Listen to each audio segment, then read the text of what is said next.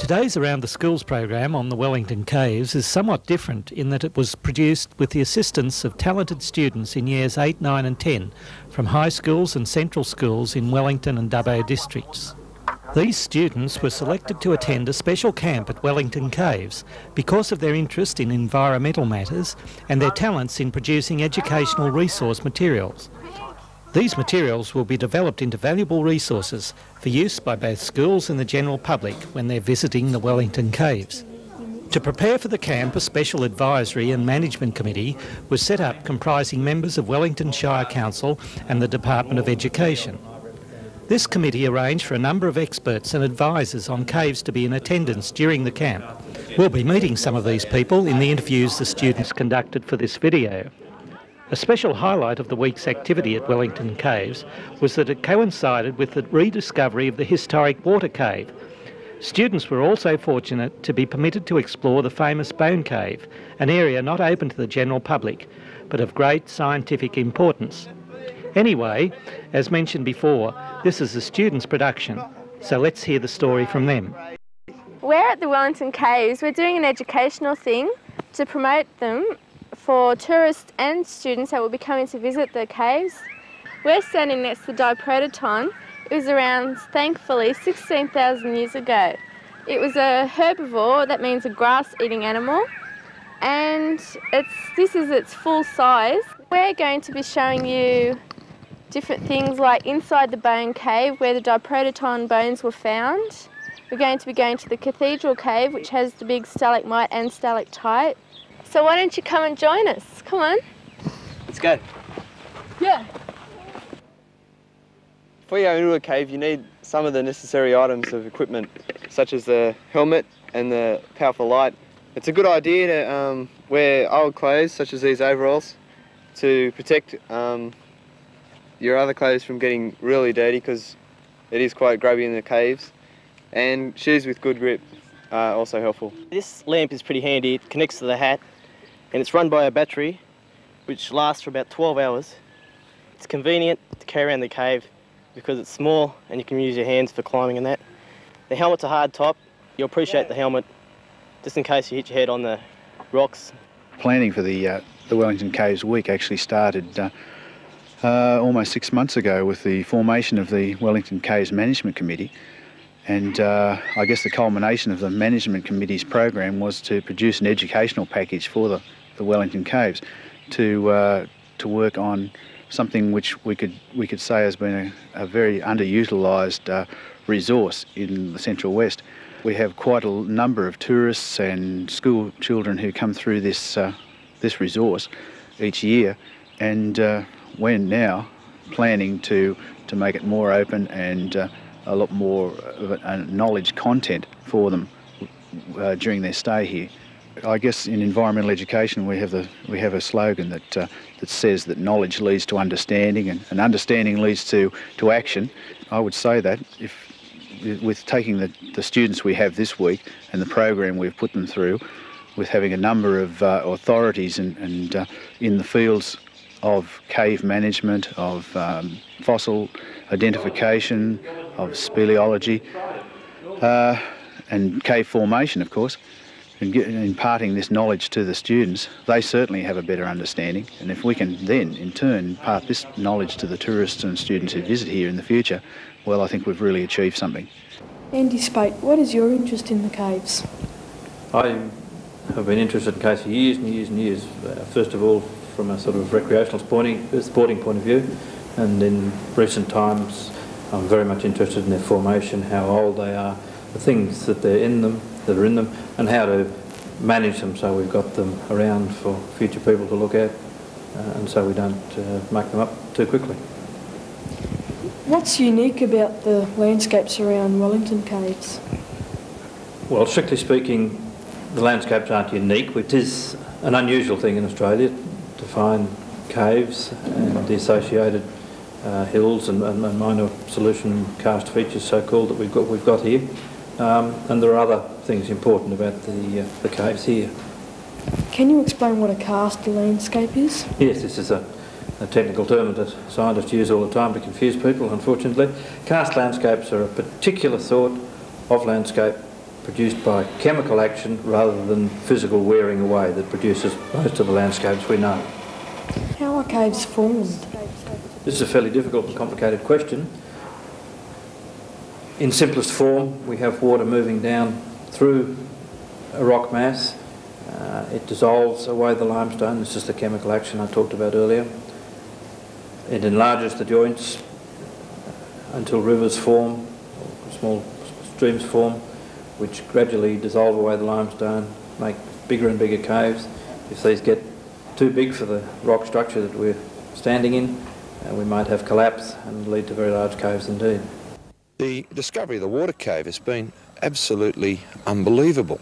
It wouldn't have been done without two of the people involved here on the week being able to be here, Ernie Holland and Armstrong Osborne, and for the students to actually have seen that and to have been here while the excavation was done, and then to see these people going into the cave, and then to see some of the photos that have come out from inside.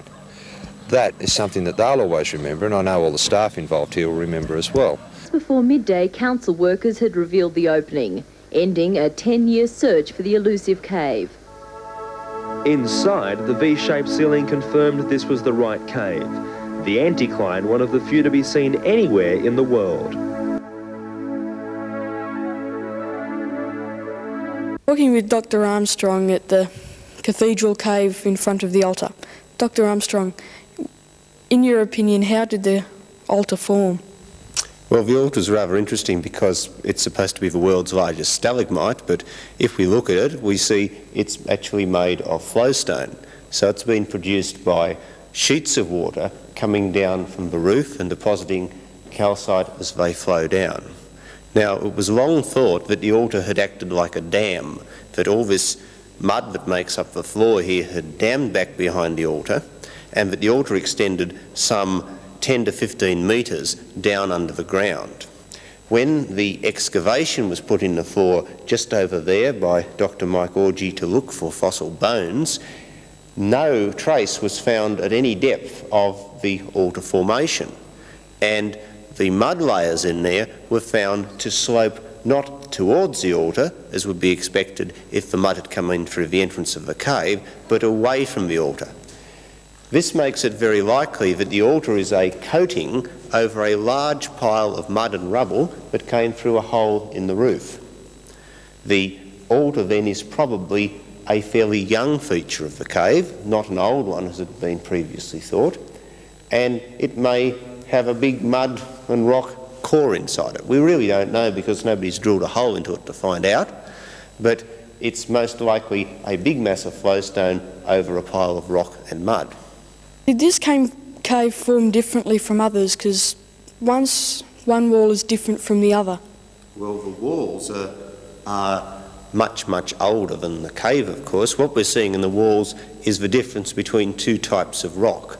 The wall over that side of the cave, which is this plain grey-white coloured rock, is what's called massive limestone. It's limestone which has very few original layers in it and is largely made of fairly clean lime mud. The other side of the cave is made of what we call thinly bedded limestone, and you can see in it a whole range of layers. They're being bent in various places, and this sort of limestone was laid down at times when there were changes in the rate of the lime mud being deposited, and so each of these layers represents a break in the depositing of the mud. Now, if we look at that wall, we can see it has these extraordinary twisted shapes in it. The rock here has been bent, and it's been bent quite dramatically. Now, this sort of bending can either be caused by the rock being squashed due to major earth movements, or by the rock sliding when it was still quite wet and twisting as it slides down, say, the edge of an island or off the continental shelf. The tight nature of these bends, or what we call folds in the rock, and their shape, in some places actually bend over the top of themselves, suggests perhaps that it might have been produced by the lime mud sliding down a slope while it was still wet. Now, the importance about this to the cave is, if we look at this big cave here, it's formed at the junction, at the boundary between this grey, thinly bedded limestone on this side and this lighter coloured massive limestone on this side. And that gives us a clue to how the cave formed. The junction between the two types of rock is a place where water can get in. So water coming in along the junction is able to expand, dissolve away the rock and begin to produce a cavern. So that's how the rock started to be dissolved to form the cave. What's unusual about this cave is the shape of the walls. If we look at the shapes of the walls, we see, particularly over on this side where it's not disturbed by the layers, that there are these little curved depressions in the wall. And that suggests that this cave was dissolved by fairly still water, a big pond of water in which the water moved in little eddies, little bits of the water moved around, and it eroded away or dissolved away the sides of the walls, both in the roof and in the sides, and probably, of course, in the floor down here. We don't know what's under this floor, or really how deep the cave is here. So this is an enormous chamber. It's not produced by fast flowing water, it's produced by a big pond of still water dissolving away the rock. Is this the natural floor of the cave? Well, that's a very interesting question, because for a long time we thought that this hummocky floor here was the natural floor of a cave, that this was in fact how the floor of a cave had always looked. This was a bit confusing because also we knew that when Major Mitchell came into this cave in 1830, one of the people who was with him sunk up to his waist in a fine white dust that was somewhere in the area near the altar. So that made us suspect that there was something different about the surface of the floor here now to what it was in the past. When the excavation was dug through the floor, it was found that the first metre or so of earth was in fact not natural. It contained bits of records, all sorts of junk. So apparently the upper metre of this floor has been disturbed by European people, but below that it is natural and extends down, say, 10 or 15 metres. The humpy effect on the floor, which we thought was some very special natural process, apparently it's produced by people walking over the mud and by little rocks in the mud actually resisting the tread of people's feet. So apparently if you've got mud with pebbles in it and you have lots of people walking over it, you end up having this humpy floor here. So it's not a spectacular natural feature at all. It's an artefact, and it's produced by lots of people who come in here on tours, milling around on the floor here and compacting the top layer of the earth. Are there any unique features of Cathedral Cave? Well, I think the most important features of Cathedral Cave are just its shape, these solution hollows in the wall. This sediment under the floor here in fact contains significant fossils, but they're a long way down. In the 1880s, holes were dug in this floor, and they went down in their measurements about 40 feet, and they found extinct fossil animals in the bottom of these holes. So there's a great thickness of sediment under here. It does contain fossils, but it's a long way down, and in fact it's very difficult to dig down that far because the earth at that depth becomes quite wet. And that's one of the reasons why the excavation over in that corner was abandoned, was because the hole was filling up with water. How old is Cathedral Cave, do you know? It's very difficult to say how old a cave is. There's nothing in here that gives us any good clues as to the age of the cave. It has to be younger, of course, than the limestone, but that means it's younger than, say, 300 million years old. That doesn't tell us very much. It's older than the oldest sediments in the cave, and we know they're probably about 100,000 years old.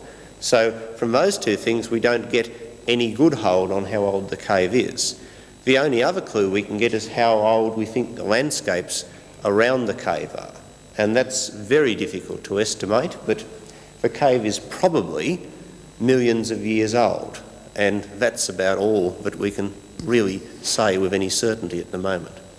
Dr. Armstrong, how long have you been interested in caves? Well, I first got interested in caves in about, I think it was 1971, when I went on a caving trip with the Scouts, and I got puzzled by the fact that there were all these things in the caves. Nobody seemed to know a great deal about them. And so I'd always been interested in geology, so I went to uni and studied geology, and when I got a chance to do some research, I started trying to understand about how caves filled up with mud, how it happened and what sorts of things there were. As I got more interested, I found out, in fact, people knew very little about the caves in New South Wales. And in 1981 and 82, I did research here at Wellington Caves looking at the cave deposits in the phosphate mine. And after that, I worked for about 5 years looking at the geological history of caves in New South Wales. And I've been interested in how old caves are and when caves formed in the past, because these limestones have been around for a long, long time, and they've been exposed on the Earth's surface many times. And I wondered if we could find evidence of caves that had formed many times in the past. And what I found is that not so much at Wellington, but many other places, we can find evidence that there were caves, say 200 million years ago, but there were caves 300 million years ago. These have all filled up now, and many of the modern caves follow along the path of the ancient caves. Now, this type of landform, known as a karst landform, is where caves develop. And they develop in a similar process as the landform itself is developed. The dissolving processes have formed the top or the surface, what's known as carron. And if you look around, you can see all these funny shapes. That's the carron. And with this carron, you get solution pipes occurring. The water's dissolving downwards, and when it gets down to lower levels, it's starting to widen out the cracks you can see in the rock. And these cracks then become the caves. And so anything we do up here affects what happens below. For example, over here, see this white rock? And see how that young lady there is lifting that up? Well, there's been burning on this white rock here. They've been burning rubbish and things like that. And that's destroyed the feature that we're looking at a moment ago and causing it all to peel off and everything and break down to dirt. If you look a little bit higher up, you see all that shrubbery out there. That's unnatural to this area. And that being unnatural will interfere with the processes that are going on as far as cave development underneath. And as we've walked around the place and we've seen buildings and all sorts of things, they all interfere with how the water gets down and how the caves develop. And this is a major concern in land management. Okay, Annie, what's your background in caving?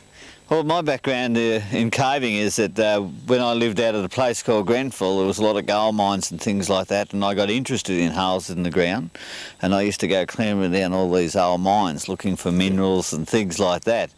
And then around the late 60 periods, there was a bit of an economic change, and I was a farmer, and because of my interest in minerals and all that, and because of economic circumstances, I decided to look for something different. And I that stage applied for and got a job with the Tourism Commission of New South Wales and became a guide at Jenolan Caves. Now, in the time as a guide, as I mentioned earlier, I became interested in caves, crawling around them, learning all about them. And around about in the late 1970s, there had been a development of cave tourism conferences and things like that.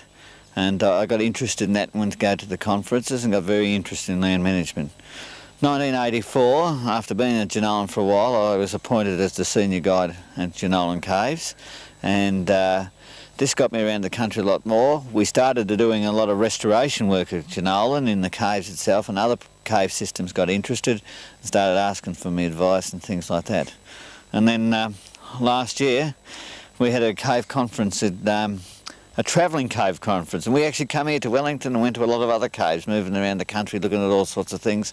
And from that conference it became realised there was a major problem occurring around Australia and New Zealand with cave management, in that there was a lot of new techniques being developed and a lot of people becoming aware of the problems, but we weren't communicating with each other about all these techniques.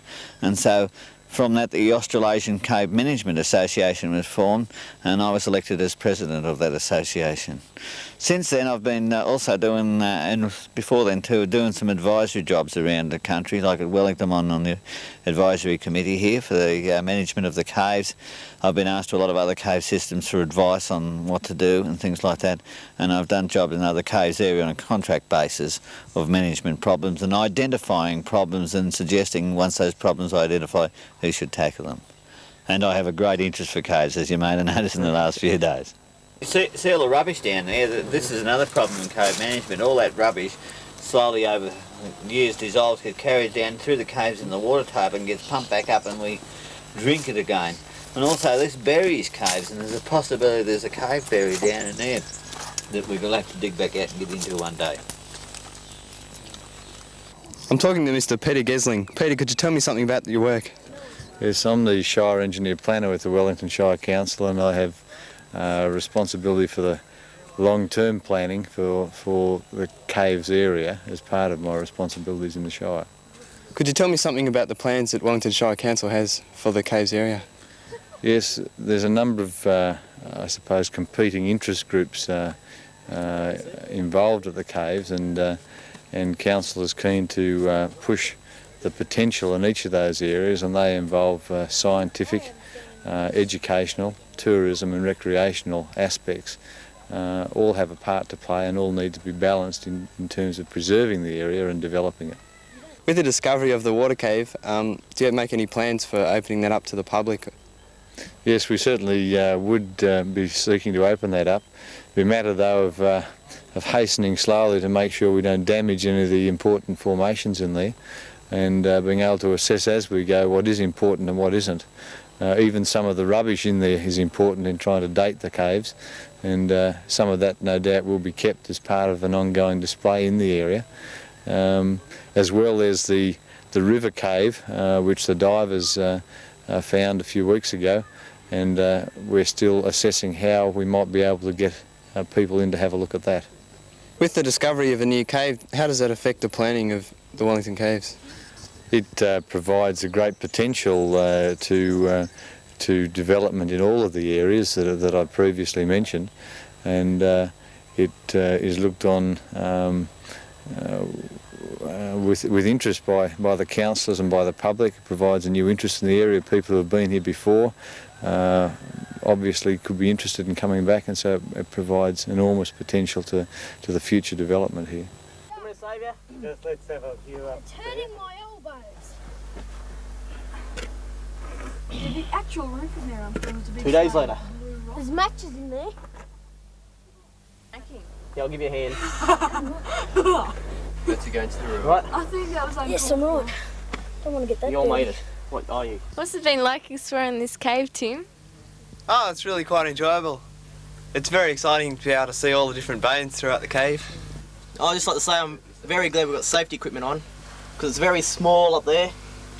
Our heads keep hitting the rocks. It's very dirty.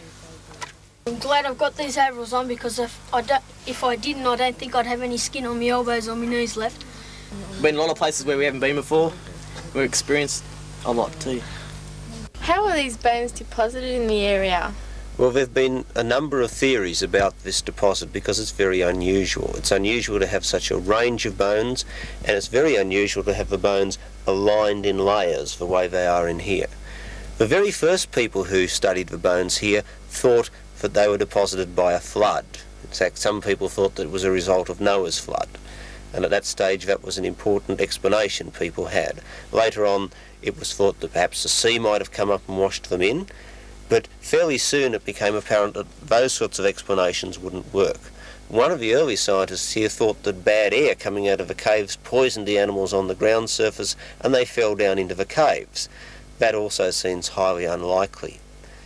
In the 1960s, an American person came into this cave and thought he saw the den of an extinct marsupial carnivore, probably a marsupial lion, that these animals lived in the caves, killed the animals and dragged them in and ate them in here. This was why he thought the bones were broken up. The problem is the range of bones we find in here are not the sort of things you'd expect to find in a carnivore den. It's most likely that these bones were deposited somewhere else in the cave system and washed into here. The combination of very large limestone boulders, like this, in among mud, with horizontal bones, is not the normal sort of combination you find in most sediments. If a stream had washed it in, we'd expect them to be sorted out according to the size of the fragments. Probably this material was brought in some sort of a wet, sloppy slurry, perhaps a mudslide or something like this, and it was deposited that way, but it is a difficult deposit to understand how it got here, and it continues to puzzle people. The way it's arranged, the range of bones and the sheer number of bones are all puzzles that we still don't have definite answers for. Something fell on my hat. Was that the bone cave falling in? Well, this is an unsupported cavity, so there's no timbering or shoring to hold the roof up, and it's only the strength of this bone material here that is actually supporting the roof. Now, fortunately, behind all this bone material somewhere there is actually a real cave, so if anything falls in, it's not going to be the whole thing back to the surface, but yes, fragments of material can fall out of the ceiling, and that's an important safety factor. People really need to be wearing helmets when they come in here, and they need to be very careful, particularly if they're digging at the rock with chisels or hammers or picks, that they don't cave the roof in. So that's another reason why it's not particularly safe for people to come in here who really don't know what they're doing, because it would be fairly easy to have an accident in here, and with all caves you need to know what you're doing and to have the right equipment if you're going to explore them safely. What is it? Jawbone? Yeah, that bone. Oh gosh. Unusual. This is part of the jawbone. What side of the jawbone? See, look this one. Big one. That is fairly good. I reckon that's a tooth. See? Looks like that. Looks like one of you should. Let's see if we can find some more stuff. Looking from these bones, Armstrong, they look as though they're in fragments. Why is that?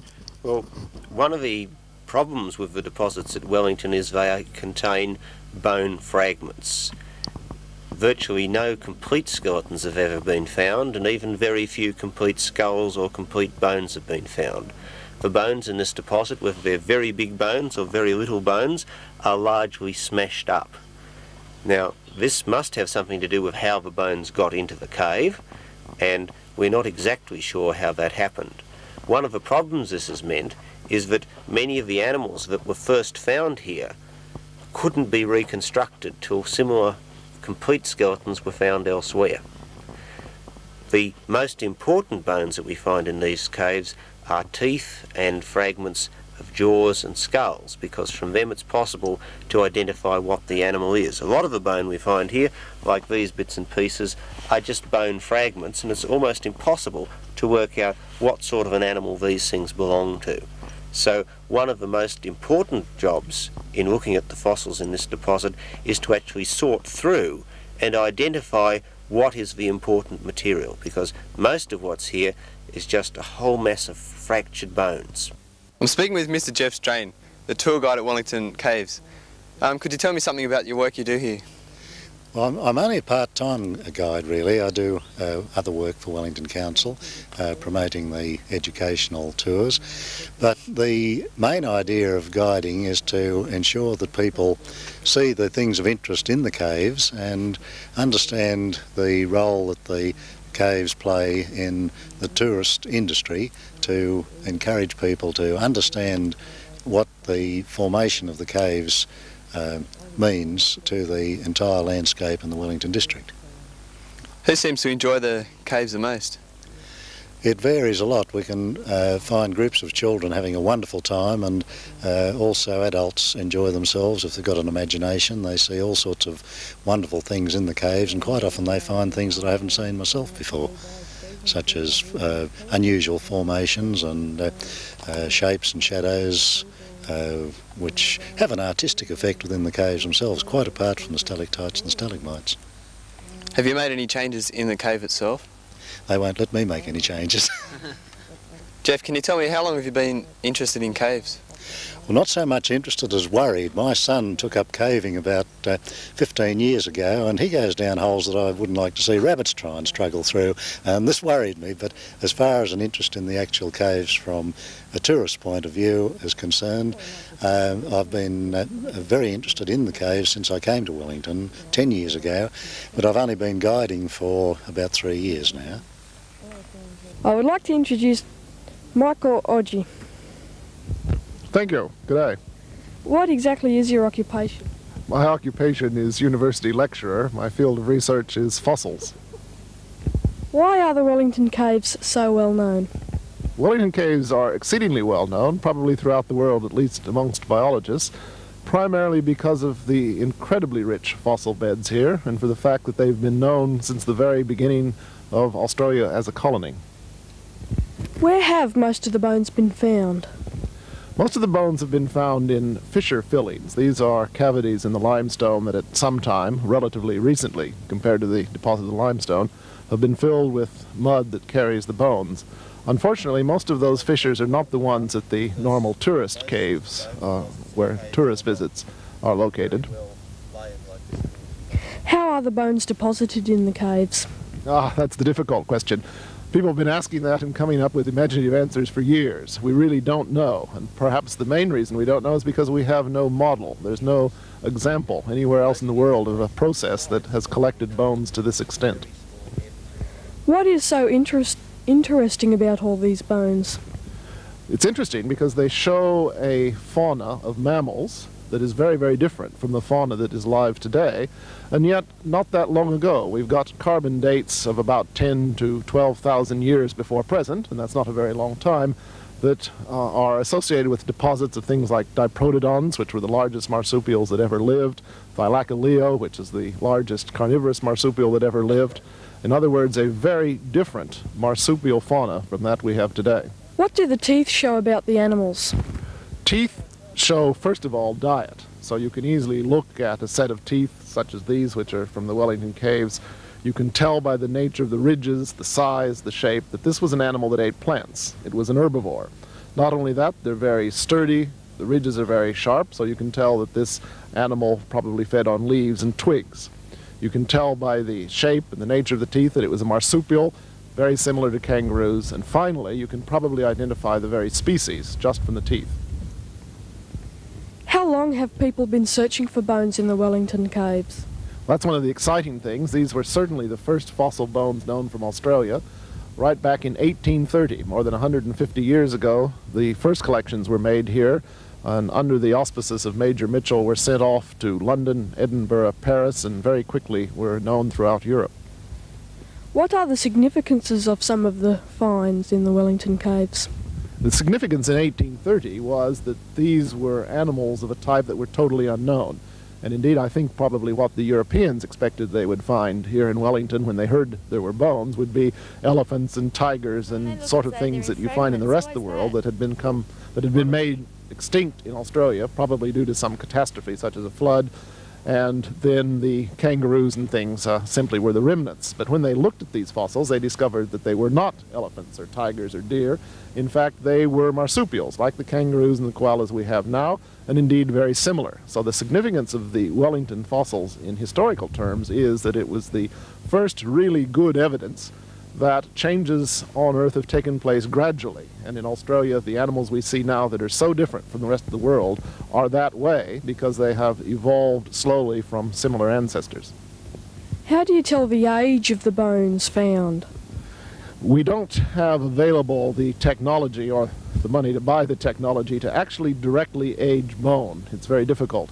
What we can do relatively cheaply is determine the age of bits of carbon that are mixed in with the bone. So most of the dates we have from Wellington Caves are from carbon dating, which is well and good except for two things. One, you don't know that that piece of carbon washed in at the same time the bone did, and two, carbon dating is only good to about 50,000 years before present, and we're pretty sure we've got fossils here that go back to beyond 2 million. In that case, all we can do is make a guess by looking at the bones we have here and the type of animals and comparing them with fossil beds that are known somewhere else in the world. For example, we've got a bat here, some bat teeth from a rock, and the only relative, the only thing even remotely similar, lives in France, well, lived in France about 2 million years ago, so we can approximate the date. Is there any difference or link between the differences of the bones of animals to the changes of climate? Well, there wouldn't be a difference in the bones themselves. The thing is that the bones, particularly the teeth, identify the animal. And we assume that animals of similar types live in the same climate and eat the same food as they do today. So as we see different bones at different levels, that indicates different animals. And if they are associated with a different climate, then we say, well, at that time, there was some sort of climatic change. Okay, how is it that bones are found in fragments in the Wellington Caves? Yes, well, they're certainly fragmented. This bone, which I was showing you earlier, is very typical. In fact, this is rather good, really. Many of them are even smaller fragments, a single tooth or a bit of a tooth. We don't have any complete skeletons. We don't even have a complete skull. They've all been washed into the caves by water action and tumbled so that they're smooth on the end by water action and deposited here. And we really don't know the mechanism for that. It would certainly have to take place sometime when there was an awful lot more water. You and I would probably be washed towards the Bell River at that very moment. Okay, thank you, Dr. Orji, for your time. And thank you. Melissa, what did you find interesting about the week at Wellington Caves? Well, I personally liked going down into the caves and doing the media thing, and I like talking about what we're doing and looking at the bone fossils. Okay, Ernie, how did you originally get involved with caves and landforms? Well, I got involved with caves in that I moved to Jenolan in 1970 when I had a job there as a guide, and over my time there as a guide I developed a great interest in caves and started crawling around holes and all that sort of thing looking for more caves. But one of the things that came to my attention is my lack of knowledge of knowing how caves were formed. So I started reading books and trying to talk to people and finding out how they're formed, and in reading a lot of the books and finding out how they're formed and things like that, it was started to notice that everything wasn't right as the books described them. So there was a lot of other factors involved, and what did come to notice that man had been around and modified the caves quite a lot, and that's why everything wasn't how it should have been in the books. And from that I started to investigate, or get interested in, not so much investigate, but interested in what we were doing to the caves. Why were they modified? Did we gain anything by modification, or had we lost anything by modification? And this got me really involved in caves and how we affected them and what it was all about. Okay, are they important to us? They're very important to us. They've been regarded as very important to the human being for a long time. As I stated the other day, there was a form of shelter in times of great need, such as glacial ages and things like that. They've been a place for man to practice art in, and in our times in recreation, and even right back to the Romans, they had recreation in caves and things like that. They had guides. People took them. In the Greeks, they had people taken through the caves by guides, and so they've been always important to us. And they regarded so important that when Australia was being discovered and people like Mitchell were spreading around and finding caves, they wanted to protect them, and this comes onto the field I talk about, management, land management and things like that, because they would see their entrance to the caves as you got there. They were again important, and they would declare it a reserve for the protection. But that's where we made mistakes. They didn't realise how far from that end the cave ran underground, and all the systems that apply to it run away from this area. And so we only manage cave entrances because we recognise they're important, but we didn't know enough about them to know how important and how they belong to the rest of the landscape. Besides making this video, students attending the camp produced an information worksheet to assist other schools visiting the caves as an excursion venue. The pressure's on today to get the pamphlets finished for printing up on the laser writer. The pamphlets will be distributed to all schools in the Western region. Vicky, what exactly are you doing at the projects week? I'm printing up the work produced by the kids of this week on the laser writer. What sort of computer are you using? An Apple Macintosh. We've written about the Clock Museum, the Bottle House, the wildlife and the craft shop, and many other things you can do while you're at the caves. And we've just listed the caves and what they're famous for, and just other information of what you can do, and we've also given an activity for the younger people to do. I think we're creating an educational package that can be used both through schools and to the tourists and the visitors to the Wellington Caves, and we'll be giving it a wide variety of information which will help them understand and also be able to picture and sort of visualise what actually has happened in the caves over the last hundreds of thousands of years. What have you enjoyed at the camp, Kelly? I really enjoyed going down the mines, especially the phosphate mine. Like, I don't know, it's just the size and that no one else has been down there before, and experiencing bats and how everyone was so uptight about the bats. Fiona, what's the relevance of this week to you? Bob, I'm very interested in the concept of running special programs involving students in the development of educational materials, not only for the output or the product, but also for the personal growth that those students receive due to being involved in a week like this. Also, the Wellington Caves is a wonderful resource to this area, and I like promoting the resources around Dubbo in addition to the Western Plains Zoo. And how have you found the students involved in the resource kit, particularly the media unit, this week to work with? A delight, Bob. I've enjoyed working with the video group very much. We've had students who perhaps initially at the beginning of the week didn't realise they had a talent. They didn't have, perhaps they didn't realise they had a lot of media skills. However, by the end of the week, they've certainly shown what natural talent they've had in front of the camera. Very much so. Well, streetscapes and caving don't appear to have a lot in common. However, Wellington Shire Council is hoping to make them the focal point of the town's tourism strategy. Wellington Shire Council is looking at a Main Street study and developing the potential of the Wellington Caves to make tourism a more important industry in the town. The council, along with the help of the business community, wants to develop a streetscape which will attract visitors because it capitalises on the historic buildings which line the main street. We're looking at heritage values. We're trying to reconstruct the street, get rid of some of the additional signage or the unnecessary signage, accentuate heritage aspects of the architecture. The Wellington Caves have been identified by council as their #1 tourist attraction. Although several caves are already open for inspection, there's a suggestion to redevelop this former phosphate mine on the cave site and open it up for public inspection. We'd like to develop it as really an educational facility to educate the public a bit of our history of the Wellington area, because it's quite an integral part of the area. And a lot of people who live in the town and lived in the town for quite a long time just don't realise that there is a mine here, or what its purpose was. The mine was in operation during World War I, and although at that time was in operation for its phosphate, it also has an abundant supply of fossilised bone fragments which are important historically. The bones go back to the Pliocene period, and there are remains of animals that were in this area thousands of years ago. Thomas Mitchell found a lot of bones in this region here right back in 1830, and it took quite a long time before they worked out what these bones belonged to.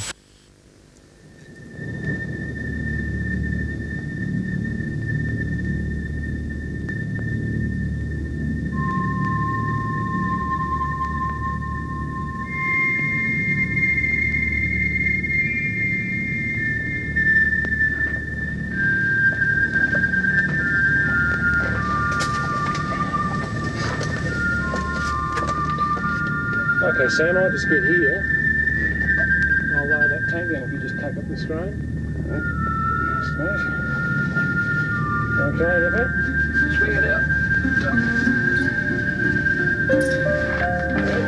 Slow. You go.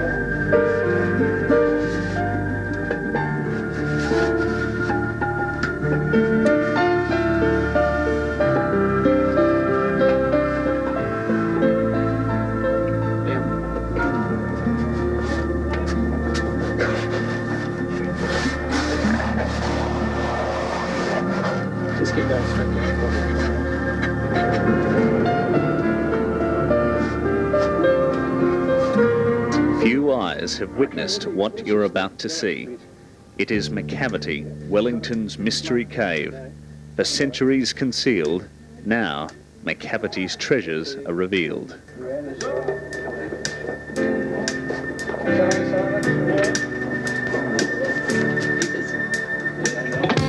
So Simon, what drives a person to go cave diving? Oh, curiosity mostly. We were invited out here originally a couple of years ago to look at this little tiny hole full of water at the bottom of this cave. We didn't really expect that it would go anywhere spectacular, but we were proved wrong.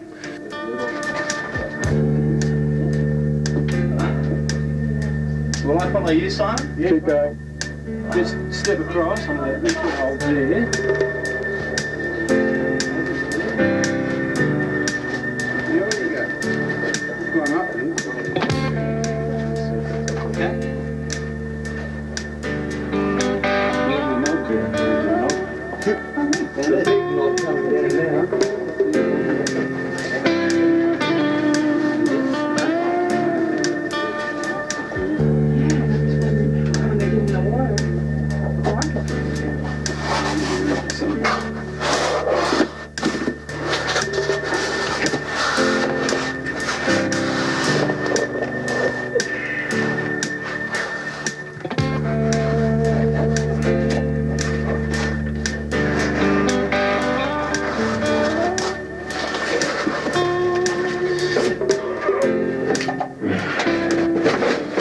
what I'm doing here is putting this, which is our spare air, down the hole here. There isn't really room to get down the hole with your scuba tank on, so we have a long hose, about 30 feet of it, with a tank just here, and this enables us to get down the hole in that water there, breathing from this, and then once we're below just this little squeeze here, the tanks are passed down and we can put them on underwater and relinquish the spare air for the next person. When the water's low, this is much easier, but I don't know if you can see today, the water's right up, so it's going to be a pretty tight little squeeze. Simon? Oh, just drop that over. Okay. Ready? All right, while I'm about ready to get in the water, I'll need to have you pass me my camera. I'll do just like we said, I'll go in, pass me the tank, little hand will come back up, grab the camera, that'll be me probably. Okay, move.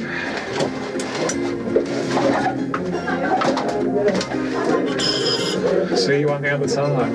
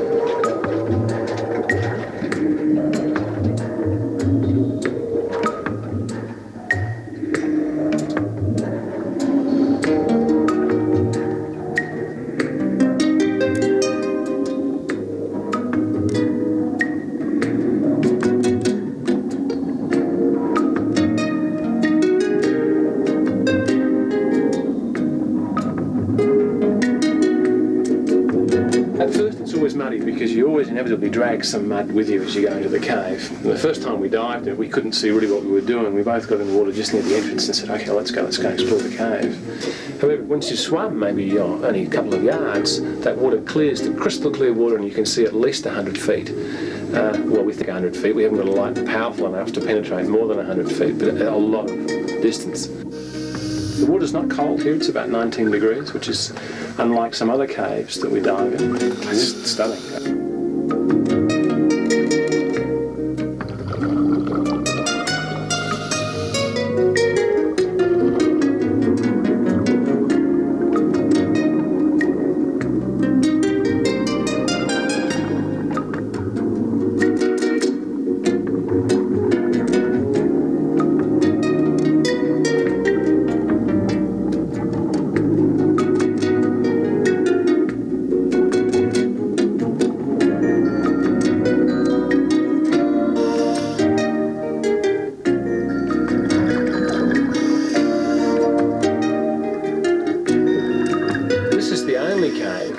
Formations in it underwater. Now formations don't occur in caves that are flooded, they occur only in dry caves and they're formed by the dripping of water and the crystallisation of limestone. That's where stalactites and stalagmites come from. So obviously with this cave something has happened, something unusual has happened to the water table. The cave has formed, the formations are there, and the water for some reason has risen again, maybe as much as 100 feet. So this is a unique opportunity to go and look at a beautiful cave. Most cave diving caves are not beautiful, they're exciting, they're dangerous, they're cold, they're wet, but really beautiful. This one is visually stunning. It's got some of the best formations I've ever seen and you can swim around them, which makes it fantastic.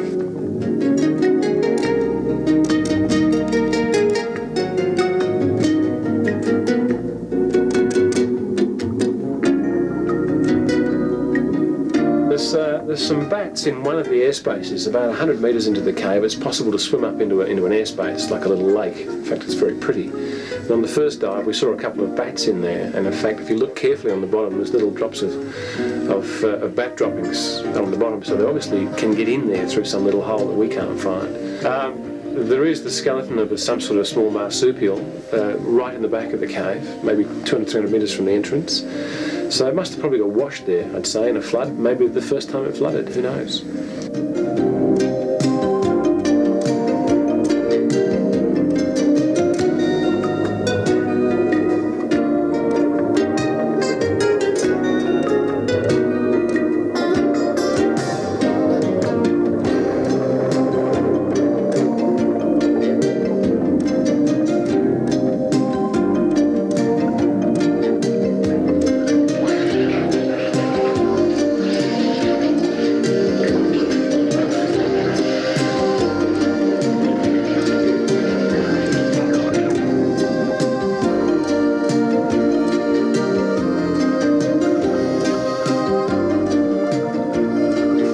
Treated with the proper respect, it can be extremely dangerous, yes. If you have the right equipment and the right safety knowledge, it's fine. For an inexperienced diver to come in, he would be like holding a gun to his head. There's no surface to go to, so if you were to run out of air in there through carelessness or lack of planning, you'd drown.